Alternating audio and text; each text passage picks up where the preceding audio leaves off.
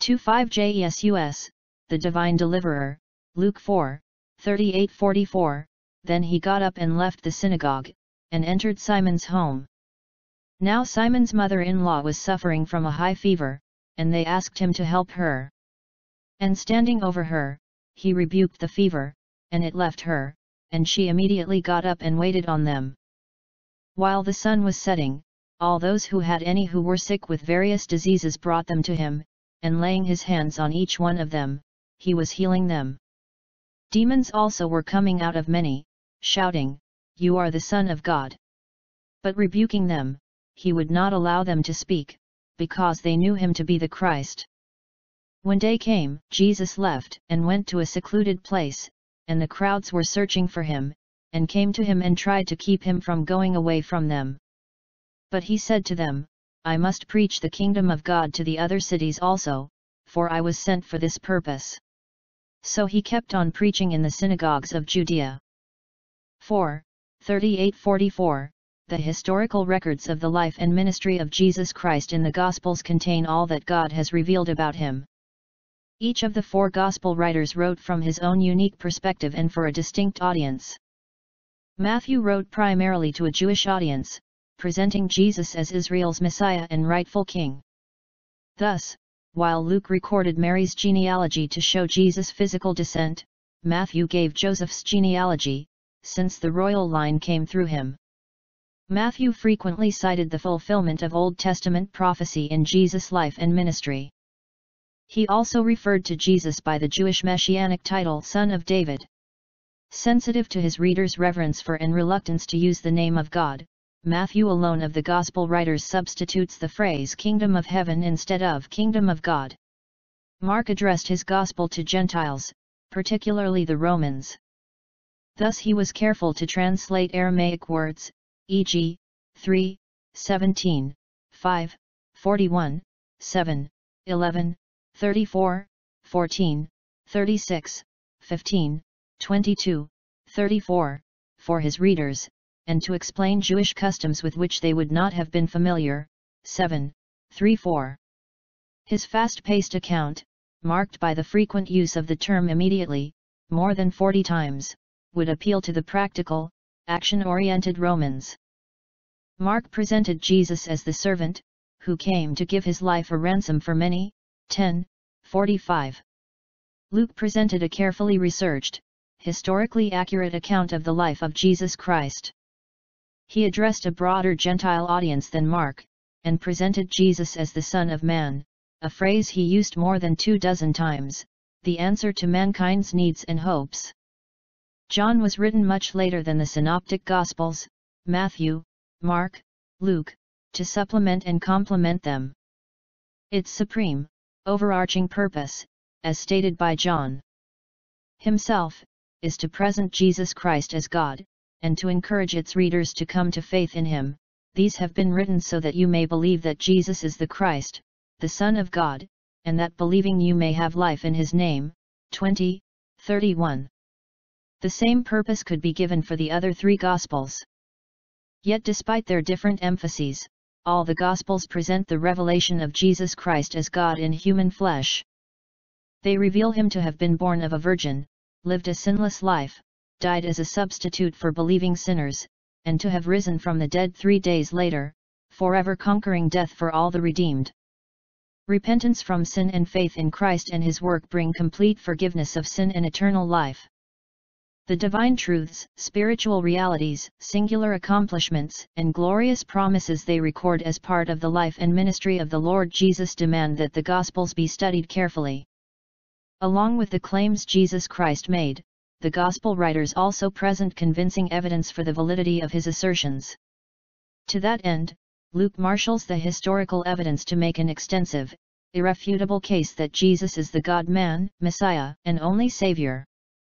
Luke's concern, like the other Gospel writers, then, is not primarily with the historical details of Jesus' life and ministry, but rather with what those accurately recorded details incontrovertibly prove about him. This closing section of chapter 4 might appear at first glance to be a series of brief, disconnected comments that sum up a certain period in Jesus' life. but they are in reality very carefully connected. The Jewish people wanted to see signs to prove that Jesus was the Messiah, cf. 11, 16, Matt. 12, 38, 16, 1, 1 Cor. 1, 22, and in this brief passage Luke provided some for them.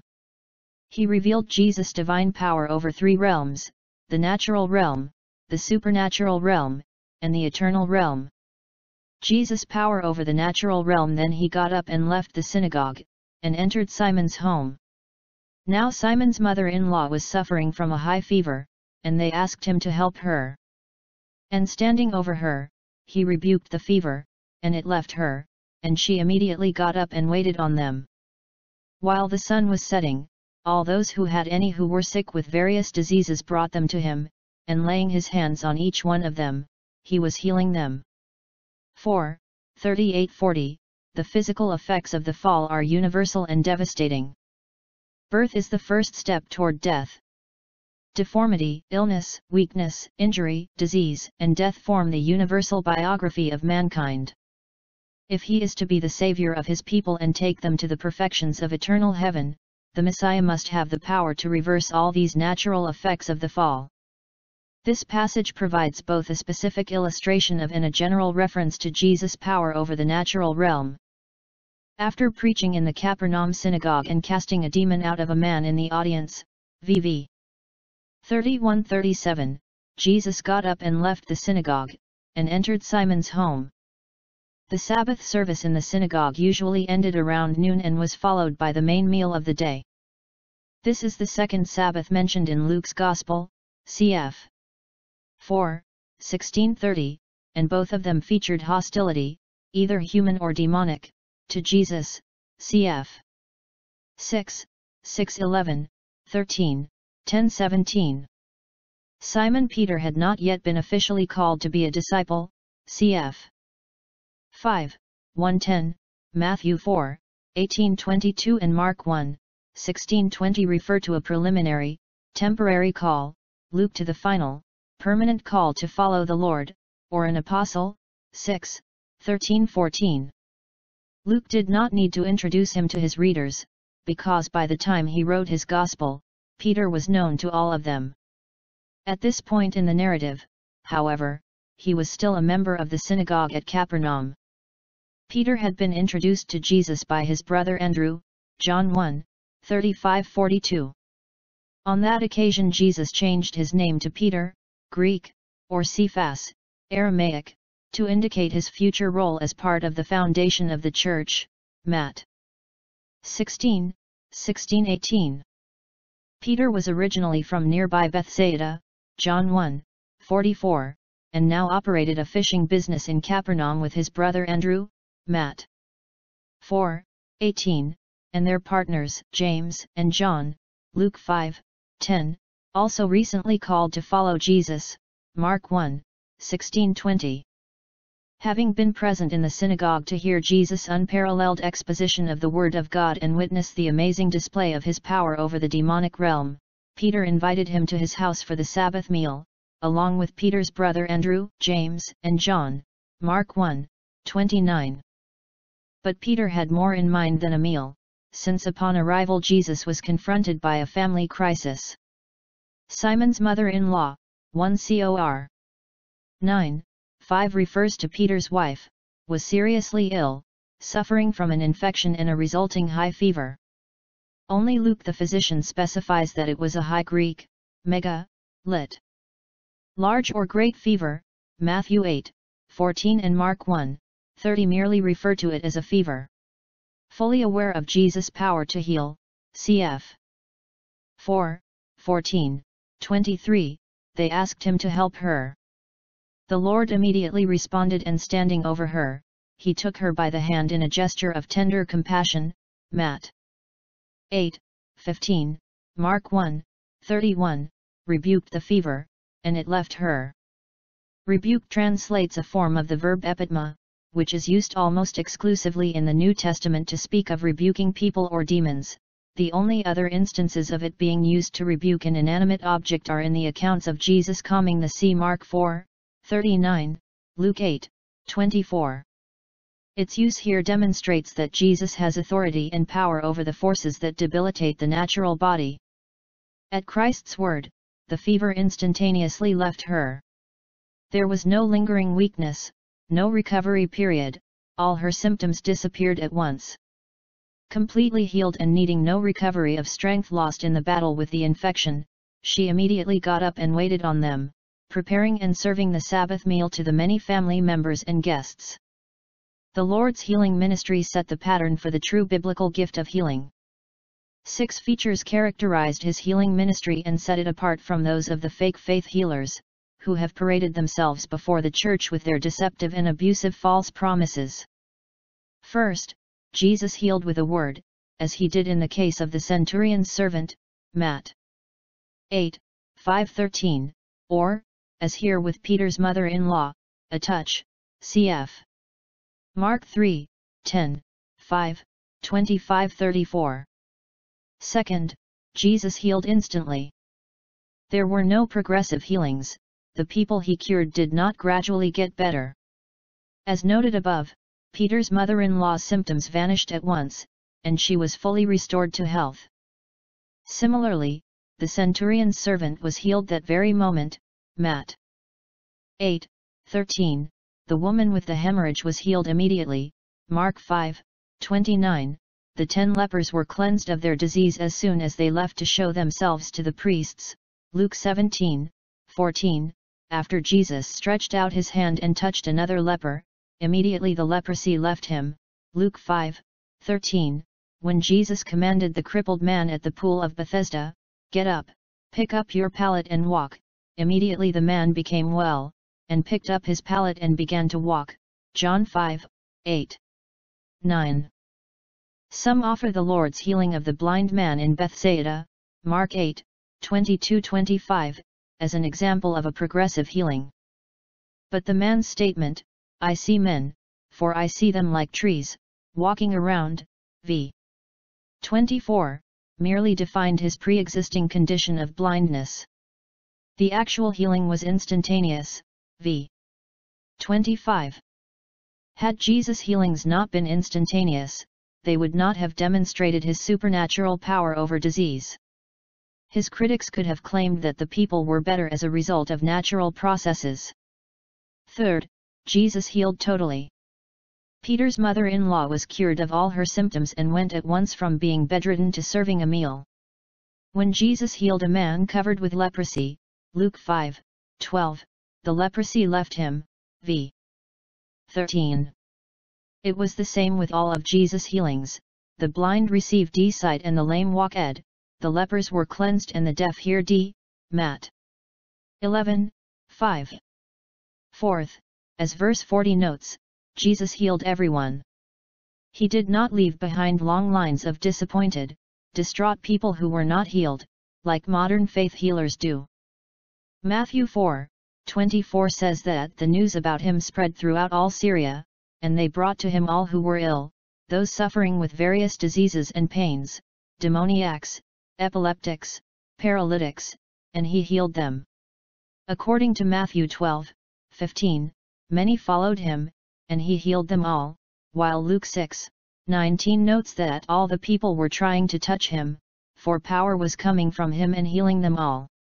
So widespread was Jesus' healing that he, in effect, banished disease from Israel during the 3 years of his ministry.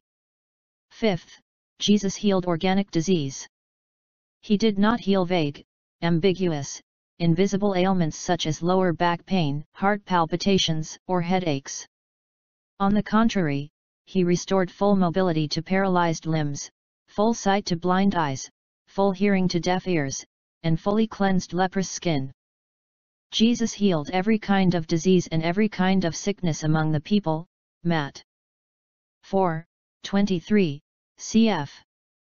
9:35. All of Jesus' healings were undeniable, miraculous signs, as even his most bitter enemies admitted, John 11:47. Finally, Jesus raised the dead, not those who were in a temporary coma, or whose vital signs fluctuated during surgery, but a young man in his casket on his way to the graveyard, Luke 11:15, a young girl whose death was apparent to all, Mark 5, 22-24, 35-43, and a man who had been dead for 4 days, John 11, 14-44. Unlike modern faith healers, Jesus performed his healings in public before huge crowds in various locations, not in the carefully orchestrated and highly controlled surroundings of modern healing venues or television studios. Nor were his healings contingent on the faith of the one being healed. Most of those he healed were unbelievers, and hence unable to make a positive confession and claim their healing. So unprecedented was Christ's healing ministry that people exclaimed, "We have never seen anything like this." Mark 2, 12, cf. John 9, 32. The Apostles, Luke 9, 1, the 70, Luke 10, 1, 9, and a few close associates of the Apostles, Barnabas Acts 15, 12, Philip Acts 8, 6, 7, and Stephen Acts 6, 8, were also granted the gift of healing to authenticate them as the preachers of God's truth. Their healing was characterized by the same features that marked Christ's healing. The apostles healed with a word or a touch. Peter merely said to Aeneas, "Jesus Christ heals you," and he was immediately healed, Acts 9, 34.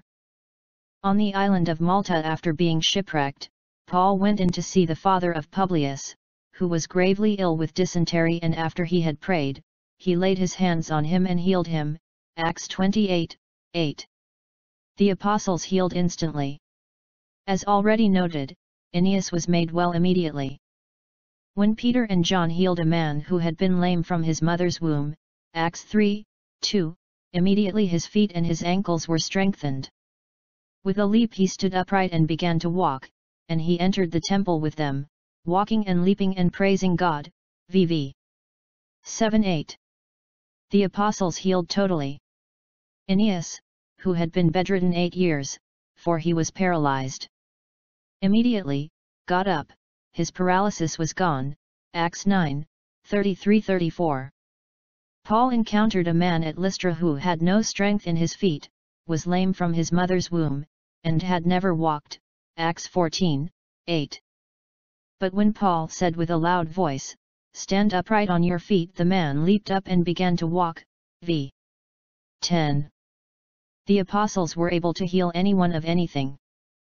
Acts 5, 16 records that the people from the cities in the vicinity of Jerusalem were coming together, bringing people who were sick or afflicted with unclean spirits, and they were all being healed.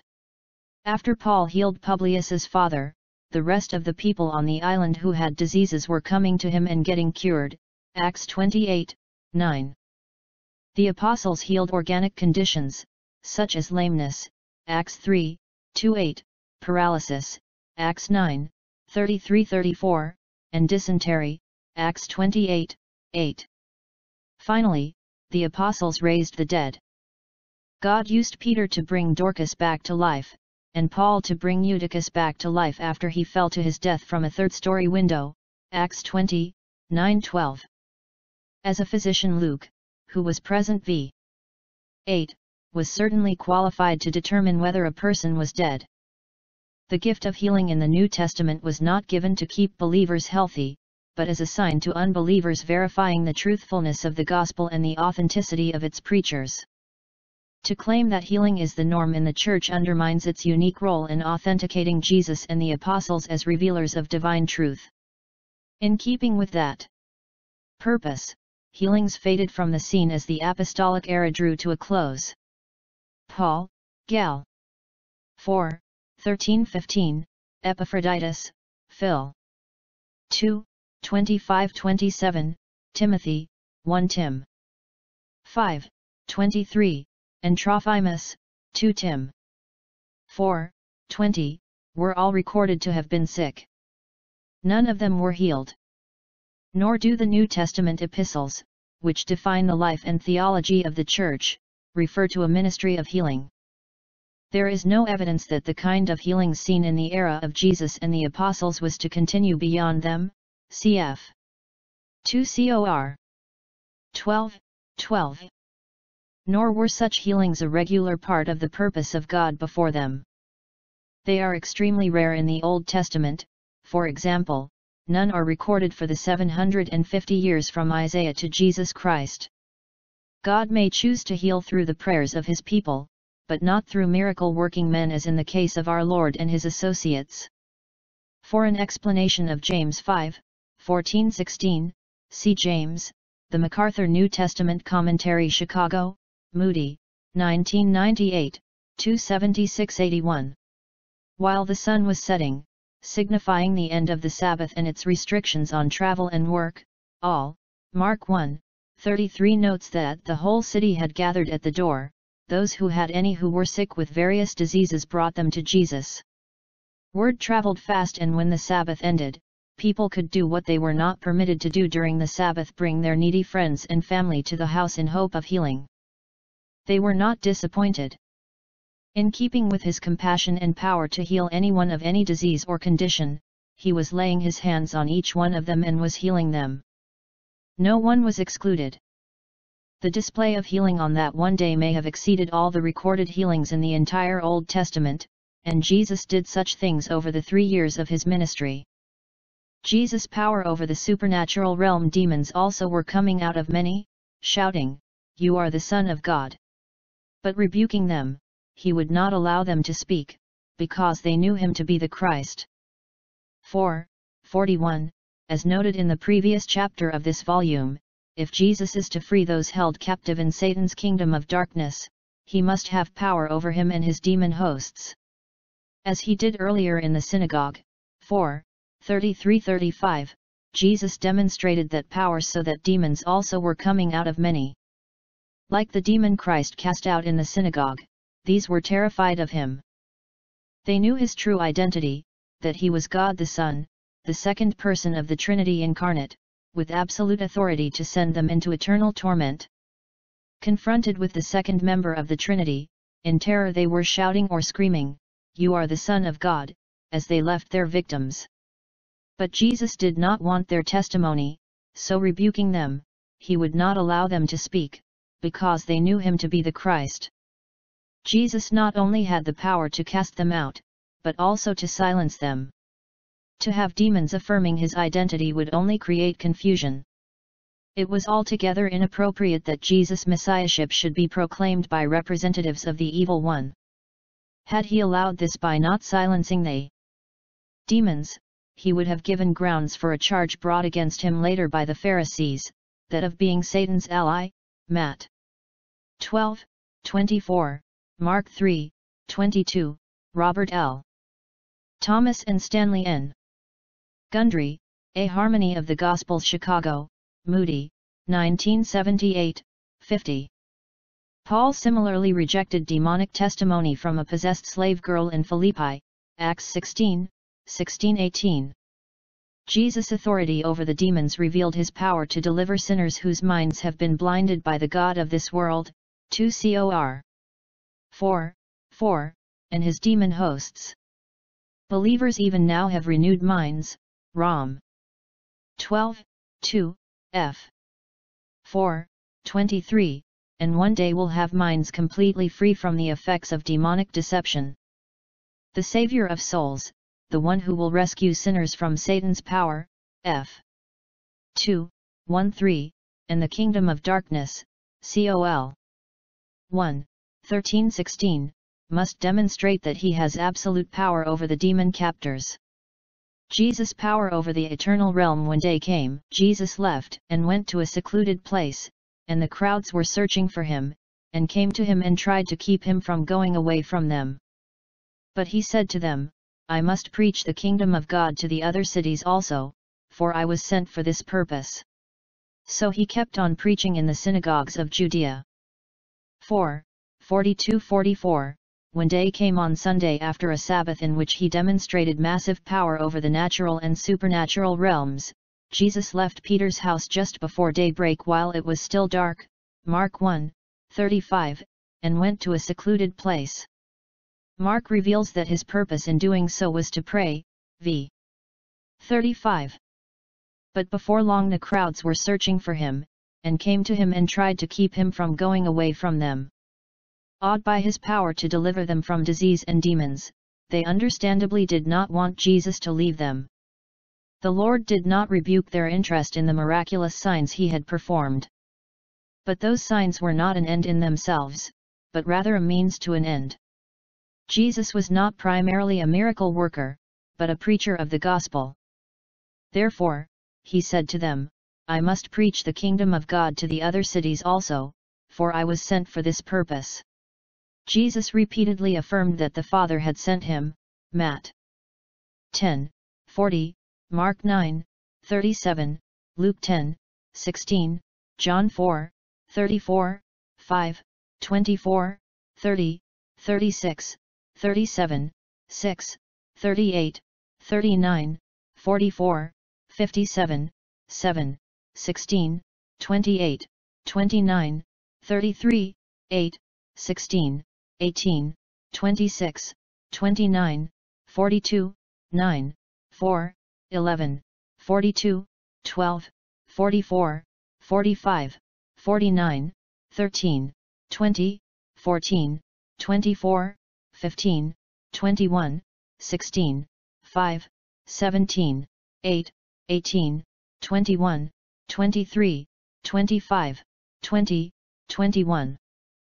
He came not merely to demonstrate his power over the effects of sin in the body by physical healing and the mind by overcoming demonic influence, but most importantly his power to overcome sin's eternal consequences. For that to happen required repentance and faith in the gospel preached, cf. Rom. 10:13-17. Only by faith in the truth preached could sinners be rescued from Satan's kingdom of darkness and enter into the kingdom of God. This is the first of 32 uses of this important theological term in Luke's Gospel. He used it 6 more times in Acts. The kingdom of God is the sphere or realm of salvation that those who respond in repentant faith to the preaching of the gospel enter, so in keeping with his kingdom mission, Jesus kept on preaching in the synagogues of Judea, which here is a generic term for the entire nation of Israel including Galilee, Mark 1:39, not merely the southern part. The power the Lord displayed over the natural, supernatural, and eternal realms authenticated him as the Son of God, sent by the Father to preach the saving gospel of salvation to lost sinners.